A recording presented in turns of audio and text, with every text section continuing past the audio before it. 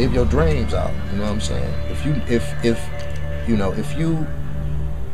know how to hustle, you good with people, you know how to talk, you know how to think quick, and you can do anything in this world, man. You know what I'm saying? And succeed.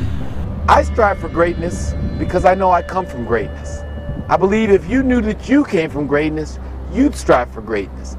I believe that mediocrity and settling for second best and low expectations are one of the curses on the modern day urban person.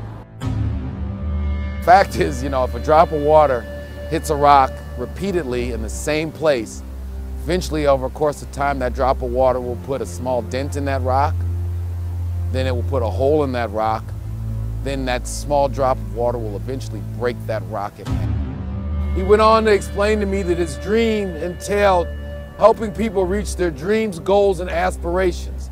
That's what getting off zero was.